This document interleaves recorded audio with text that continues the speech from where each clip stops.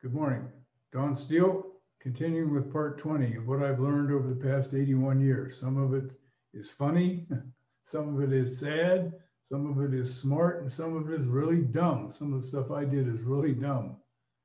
Here's a story about my ex-wife, Joanna, learning how to be an actor in Hollywood. She got the idea that she wanted to be an actor. She was a singer and she was very good on stage, but the band members kept telling her she has to interact more with the audience while she's getting ready to sing. She has to talk to them, how you doing tonight, blah, blah, blah. And she had a very hard time doing that. So she took acting classes so she could be an actor and do that. And she just fell in love with acting. She thought it was the most fun thing she'd ever done. She was going to a school in West Hollywood, in Santa Monica called Meisner, the Meisner method. A lot of famous actors have graduated from there. I think De Niro is the most famous.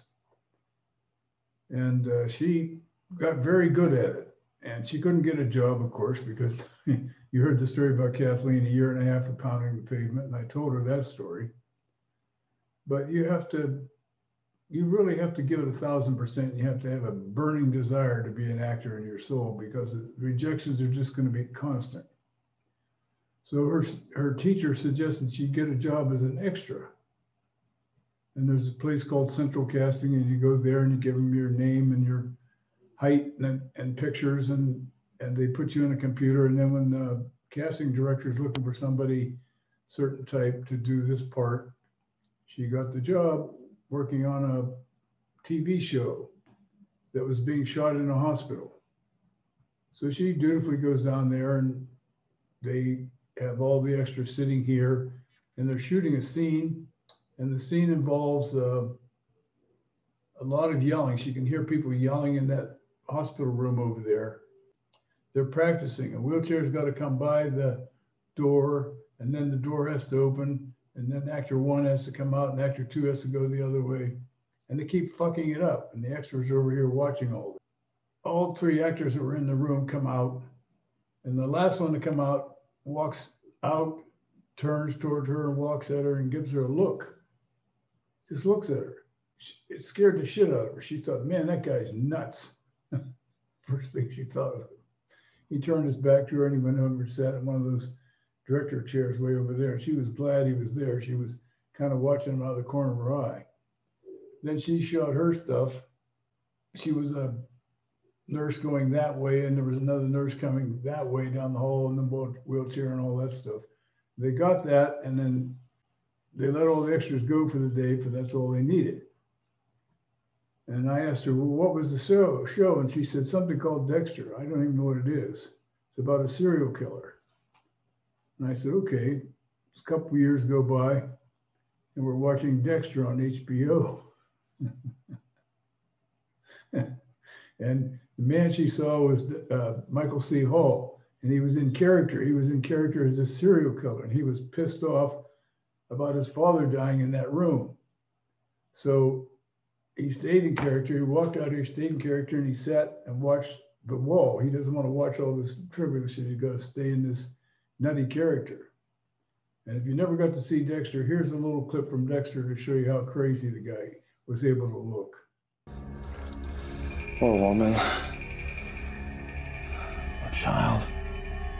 So which one of you thought this up?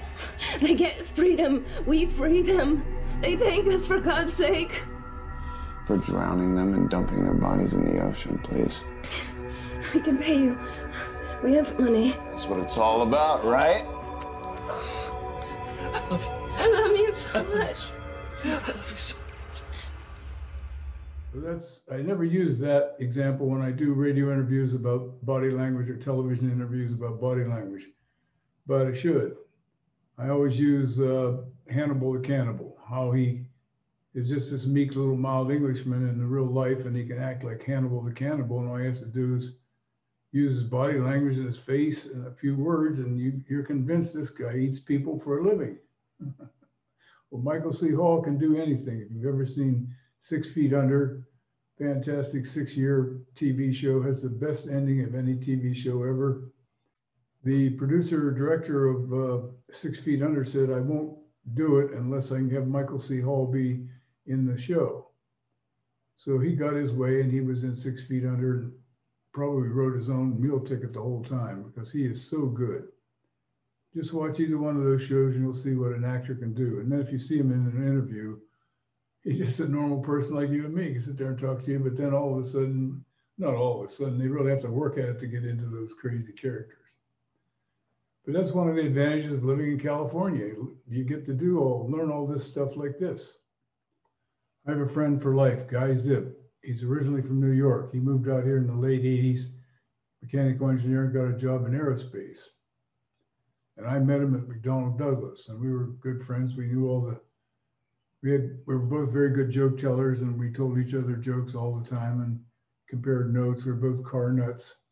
We just hit it off. And he's a really nice guy on top of it. He's 6'5", 230 pounds. And he played semi-pro football. Never had enough talent to make the pros. But big and dangerous. If anybody just looked at him, they stepped aside.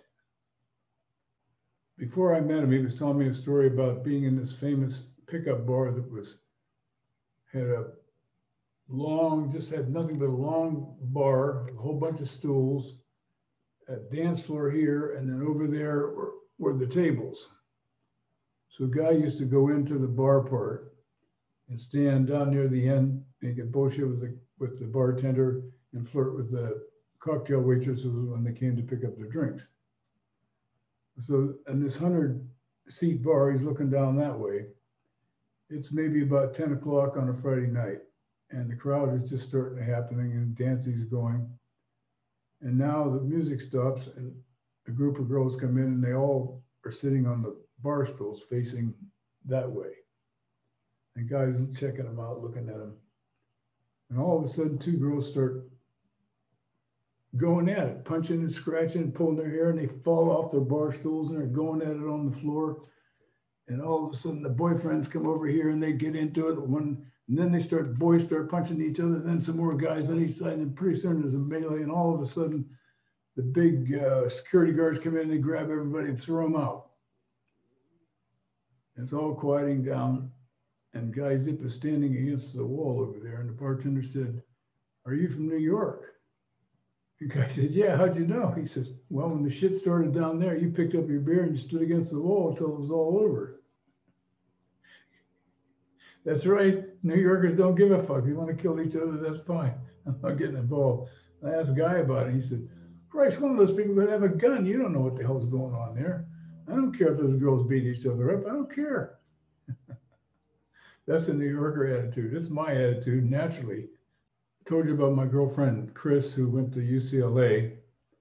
In her second year, she got an apartment off campus with a couple other girls. And it was one of those things where there's a condo, 2 bedrooms upstairs and 1 bedroom downstairs.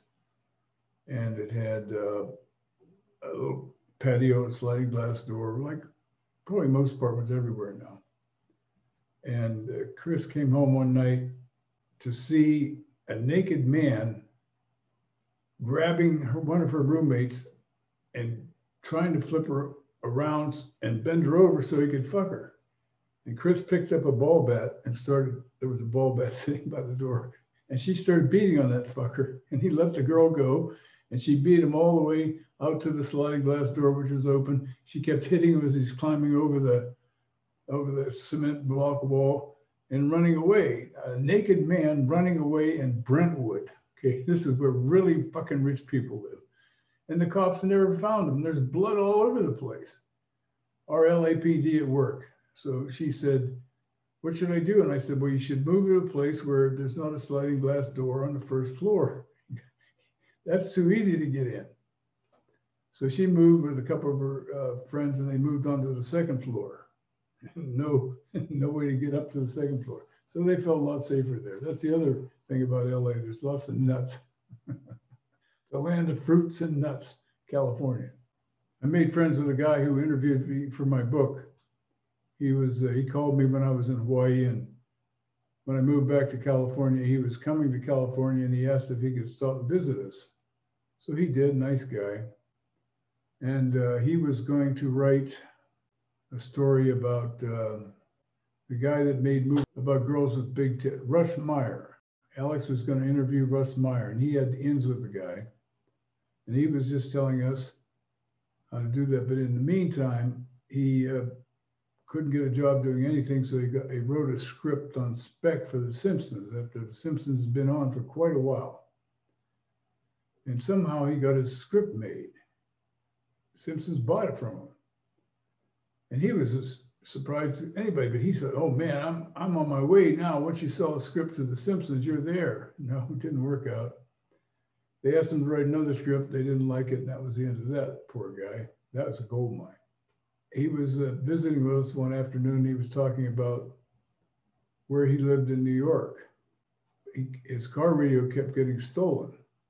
So he moved out to Brooklyn, thinking it would be better out there. And he moved into a house with a bunch of other guys on a side street. One day he asked one of the old men that lived on that street, he said, "You know, I used to get my car radio stolen when I lived over in town." And the guy said, "Well, you won't get anything stolen on this street." And he said, "Why not?" He said, "This is where all the retired mafia guys live. Nobody fucks with anybody around here." And my innocent little third wife goes, "There really is a mafia?" Yeah, there really is a mafia. It's Sopranos is for real, okay? It's not just a TV show. I'm from a real small town, 258 people. And every summer, the volunteer firemen used to have the traveling carnival stop in Shippensville. And we had this big empty lot in the middle of town. And they would set up their Ferris wheel and chairs that were on big chains that would spin around. Those were the only two rides they had, and the rest were, hustles of some kind. Pitch a dime in win the dish and throw the ball. And there was a new game where the guy had the counter was about this high. I was maybe 14, about as tall as I am now. And there was a V, two pieces of wood nailed on the wood that I was leaning on, shaped like a V. And he took a bowling pin, regular bowling pin, he set it in the V, and then there's a miniature bowling ball about that big hanging on a chain. And he says, "Okay, it's very simple. It's ball up, don't hit the pin on the way out, and then knock the pin down when it comes back." And he did it a couple of times. He let me do it a couple of times. And so you put your money down, 10 cents, yeah, I can do that. You can win 30 cents if you hit it on the way back.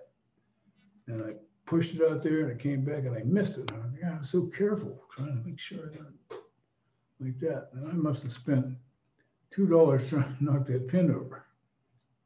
So I told my dad about it. He says, "I don't know how they're doing. Maybe there's a pedal under there they tramp on, or something moves or something." So the next time I'm done, I'm watching everything. I'm watching up there and I'm watching his legs and nothing. He's standing over there when we're trying to do it. So I told my physics teacher in high school, Mr. Wise, about it. I told him what it was. He said, "Oh, John, a pendulum, if it misses an eighth of an inch on the way out, it's going to miss an eighth of an inch on the way back. That's the way pendulums work. That's why they're used as clocks." So what the guy was doing was on the V that was on the top of the counter, is he would set the bowling pin a little bit off to one side when it was free.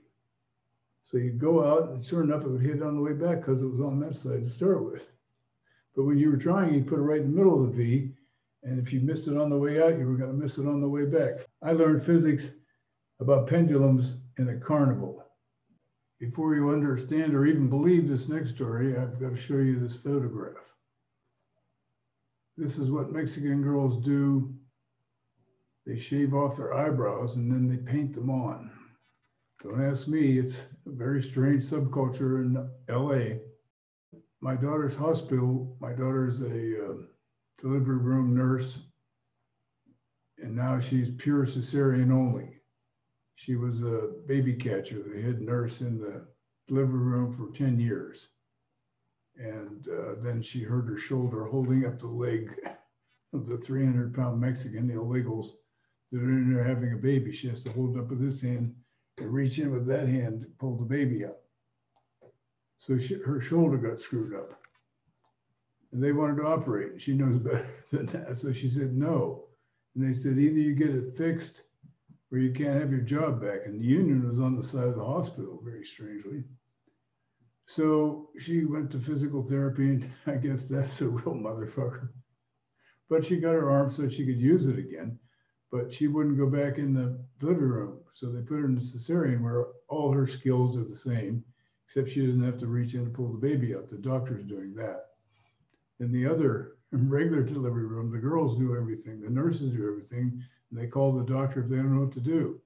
But cesarean, it's all doctors. So she's in there now, doesn't have to lift any legs up, and tells many funny stories about women and the kind of people they work on. God, it's horrible. 70% of the births in her hospital, Long Beach Memorial, are from illegal women. Zero money to the hospital except from the government. So all the girls that are having babies are Mexican illegals, most of them. And they do this eyebrow thing. So every once in a while, the hospital, like any other organization, somebody dies or gets divorced or quits or something, and they need to hire temporary nurses. And there are women who do that all over the country. Cindy has a good friend who is based in somewhere in Oklahoma and does 6 weeks at this hospital, 6 weeks at that hospital, moves all around the country and enjoys it, likes that life. So she was here, I would say in 2006 or 7, and Joanna was in a band.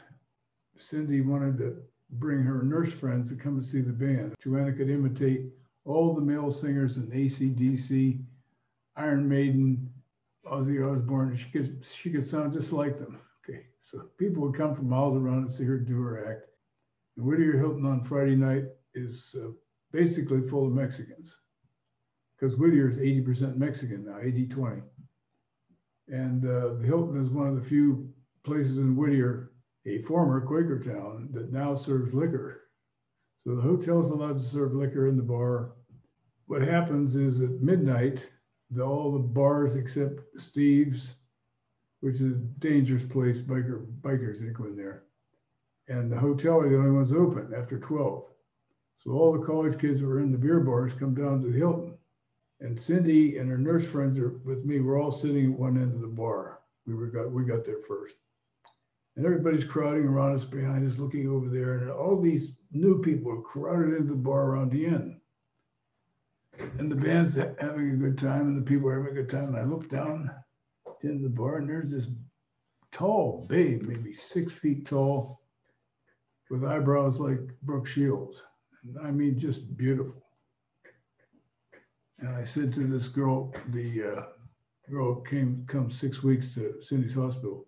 Can't remember her name now, but a real smart woman, obviously.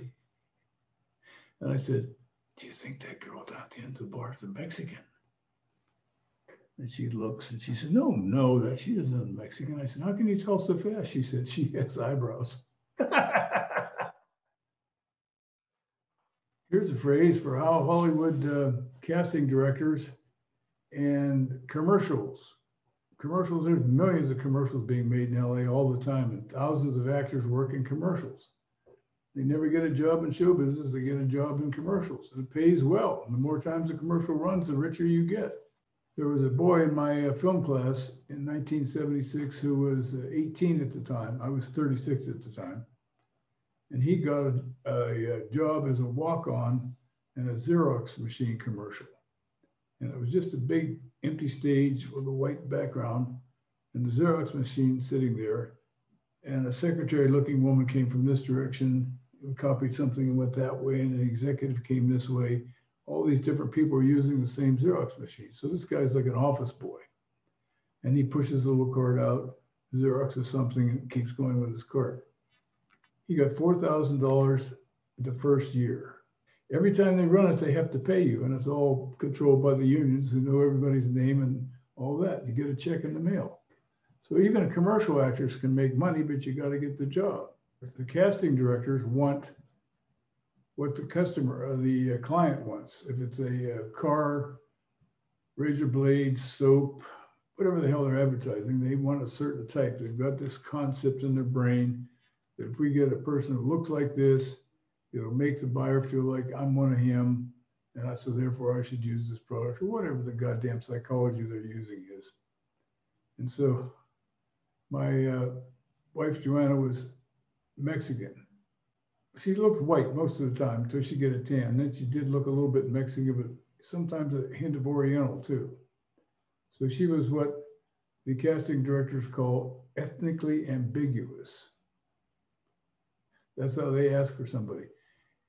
Ethnically ambiguous woman, 23, a part-time worker, 5'2" to 5'6", blah, blah, blah, whatever.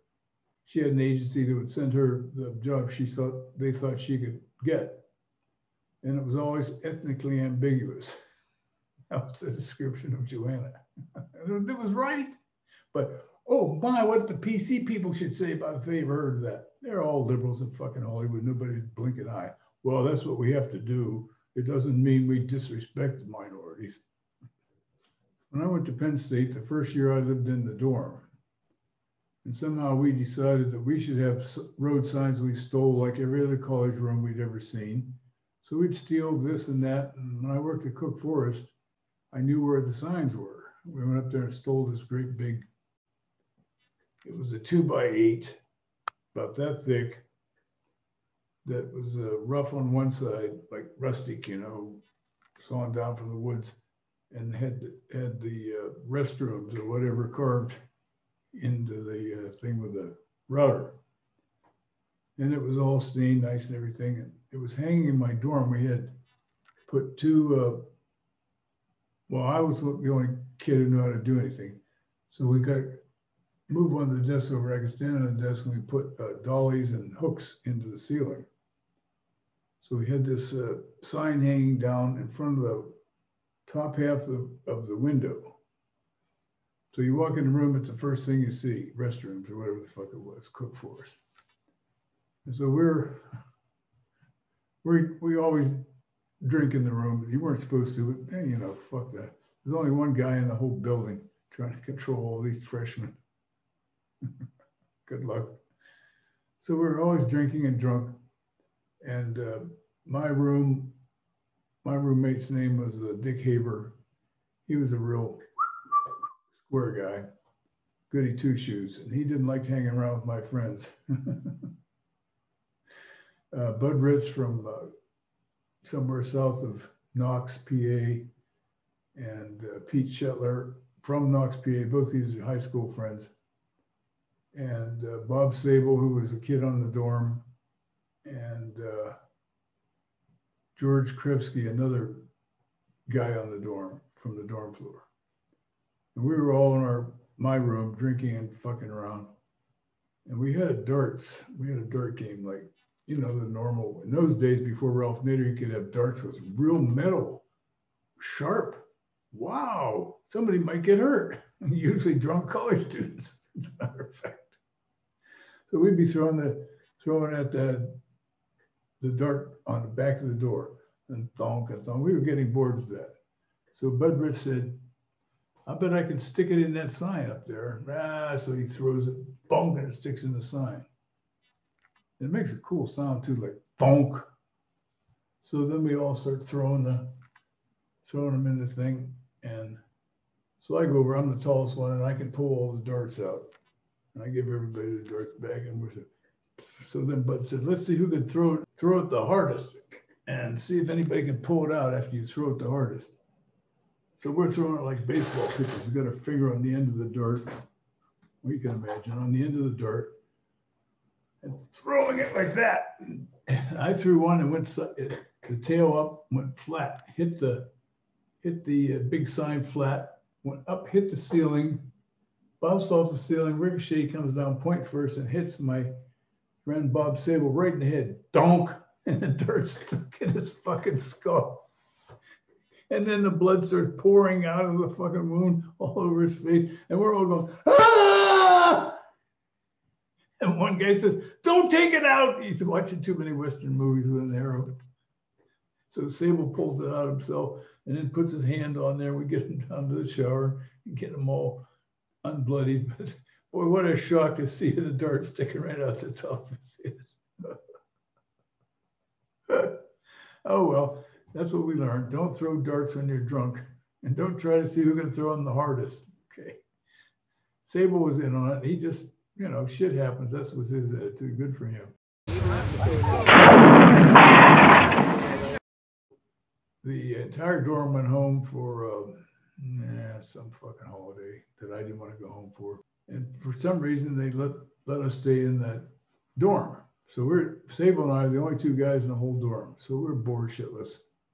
And I go down in the basement of this dorm. Now, this dorm was probably built around the turn of the century. It's, you know, it looks like a college. It's ivy, brick, and all that nonsense.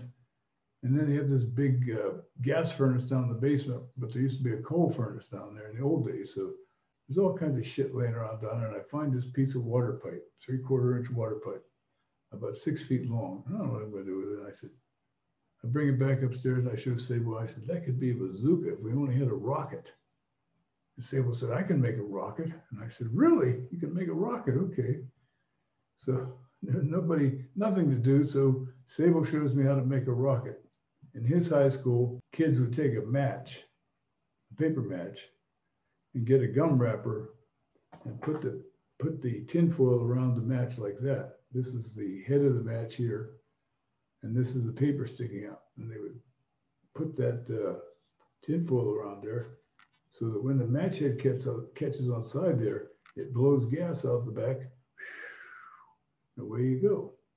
So the whole rocket, I mean, the match and the tinfoil go that way. And they would do this to each other in class. They would send a live match to somebody. And that sounds like fun to me. So I said, okay, show me how to do it. We do it. And so we were running out of matches. We want to make a big one because we're going to make a bazooka. So we make several prototypes and we just can't get anything to make them to hold the charge long enough to go out the barrel. I mean, it goes, nothing happens. So I had an old fountain pen left over from, I think, high school. Somebody gave me a fountain pen. That's how old I am. We still had fountain pens. And I took the cap off it, maybe like a 298 fountain pen, the metal cap, and it had a clip. So I said, you know, if we put all the match heads in there and squeeze that, we can make a rocket nozzle out of that back. So we, with no pliers, we very laboriously figured out ways to bend the end of that. And we got it down to where it was big enough to put a match in there, just the head of the match. And we figured we have all these, we shaved all the red stuff. This is a 2-day effort, okay? Nobody's in the dorm. We have nothing to do. And we're shaving with the X-Acto knife, shaving the red stuff off matches. And we got all this phosphorus or whatever they, phosphorus? I don't remember. And we fill up that cap, and we've got it folded over there, and we put a match in there. And I said, okay, I'll be the bazooka man, and you light it. And then, like in the movies, we watch too many World War II movies. You tap me on the head, that means ready to go. So.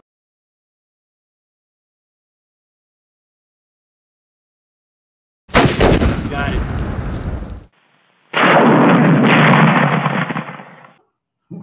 No, we're not even drunk. We're just doing this out of stupidity. So I'm there with my water pipe bazooka, and Sable's back here putting the fountain pen into the thing, and he lights it, and he taps me on the head, and he goes, whoa! And the fucking fountain head went way down this hallway, maybe 100 feet, and boom, stuck in this big door. Buried itself like an inch into the door. If anyone would have come around the corner, would have blown his fucking leg off. Jesus Christ. So that was the end of rocket launching 101 at Penn State for me. It was just a little bit too stupid. Let me tell you what did I learn? Don't fuck around with homemade rockets. That's all I learned. Where teenage boys left alone will do some serious stupid stuff. So in this dorm, the 3rd floor was all football players, scholarship football players, and Penn State has the best team money can buy. There was a guy on the 3rd floor. His name was shit, I don't remember now, but he was a full Indian of some kind, an Iroquois Indian, and he was one tough motherfucker. And he was there. He was a what do you call it? Safety for Penn State. Well, a freshman, he played on the freshman team. He didn't make the varsity yet. But he had a job. He was an All-American in high school. He had a job that paid $75 a week. Now, this is 1957. So $75 a week was a ton of fucking money for a kid. And all he did was go over to the gym and turn the lights out at 10 o'clock. That was his job. Okay. That was his scholarship to Penn State. And there was another guy named Dave Truitt, was a tight end. And he was 6'6", and he looked like a Greek god. And just dumber than a box of rocks. And I would help him with his English. He was in dummy English, and he would come down to my room, and I would explain to him this and that, how to do it. So he thought I was a nice guy. So one day he said, I'm going to go throw the javelin. I'm going to be on the Penn State track team, besides being a football player. So I said, sure, I'll come over. I used to throw spears when I was a kid. And our spears were the black cherry. Black cherry goes these real straight shoots up. They're about that big at the bottom, and they narrow down to real thin at the top. So you take your pocket knife and you put a point on that, and then you throw that spear, right? So that was my idea, what I thought a javelin thrower was. So he gave me one of the javelins, and it was really something, like aluminum with a big heavy brass thing on that end, really long like that. And he showed me, he said, hold your hand like that, and you run up and you try to get way down and throw it like that. So I said, well, that's pretty good. And I go out there. So I throw that thing maybe as hard as I can. It goes about 120 feet. And he looks at me and he says, oh, you're not going to be a javelin thrower. I said, really? He said, yeah, go get it, bring it back. So I run down and get it, bring it back. He said, watch. And he threw it, I think, 250 fucking feet. Jesus, almost the length of the goddamn football field. And I went, holy fucking Christ. Okay. So my idea of what a college jock is changed immediately. They sure have a lot of fucking talent. So we go over to the gym. Now, this dumb fuck Pennsylvania boy, he's never seen any weights, weightlifting. So we go over to the gym. My friend Bob Sable said, let's go over to the gym and lift weights. I said, okay. We go over to the gym, it's open gym, and everything's there. And Sable gets these big the bar weighs 25 pounds, and then he puts 50 on that end, 50 on that end. So it's at 125 pounds. He says, okay, just curl it like this. You're making your biceps get big. That's what you're doing like that. So I'm doing that like this. This is a struggle for me. And then one of the guys that lives in our dorm comes over. His name is Jim Bell, and he looks like a potato. He's already like half bald. He's probably 18 years old, and he has this barrel chest and a barrel belly and round arm, big arms, but no muscles. And he says, what are you guys doing? And Sable said, I'm showing him how to do curls. And he reaches over with one hand, he takes my 125-pound thing, goes like this. He said, bam, bam, bam, bam. The fucking weights are jiggling. He said, you mean like that? I said, okay, like that. So my weightlifting career was over very shortly after that. So they're both telling me, no, it's got to feel the burn. You got to feel the burn. I said, oh, fuck. And I quit. And we're going back to the dorm. My arms are shaking. I feel like crap. And I said, say, well, fuck that. He says, well, it's supposed to feel like that. That means your muscles are damaged and now they're going to repair themselves and get bigger. I said, no, I'm not going to do that again. I mean, that only took one time. Fuck that. Okay, Dave Truitt, the guy that was throwing the javelin, was in the gym one day, and I was over there. I don't know what the fuck I was doing in the gym. But he says, Joe, come over here and spot me. And I don't know what that means. He's laying on a bench, nothing going straight up in the air like that.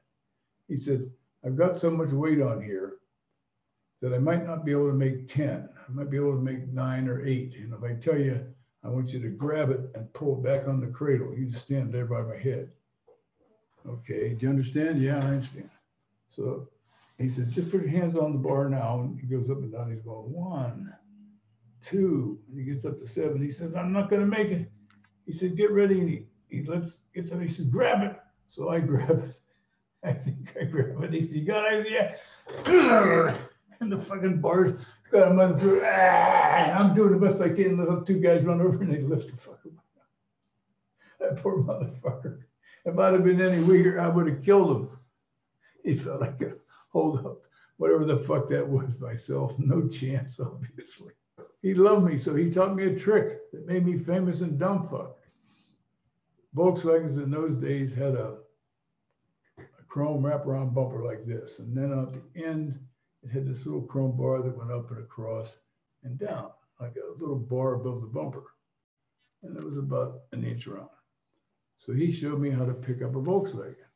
So we were coming through the parking lot one night. He said, watch me pick up this car. So he turns around backwards and he puts his hands down here. He bends his knees and he grabs that chrome bar and he bounces the car a couple of times. And then he straightens his legs out. He's got the car and he drops it. And it's like 2 or 3 inches off the ground because he's 6'6". He says, you can do it. I said, oh, fuck, I can't pick up the car. He said, it's a trick. He said, you get it bouncing. You keep your arms straight. You get it bouncing like that. And then at the last one, you straighten your legs and just let your arms hang down there. You're using all your leg strength to lift up the car. You're not using your arms. So I do. And I get up there. We go to hell. I think this was after I flunked out of Penn State. It must have been because it was wintertime and I was outside the Captain Loomis bar. And everyone says, come on, Joe, show them how you can pick up a Volkswagen. And there was a Volkswagen there.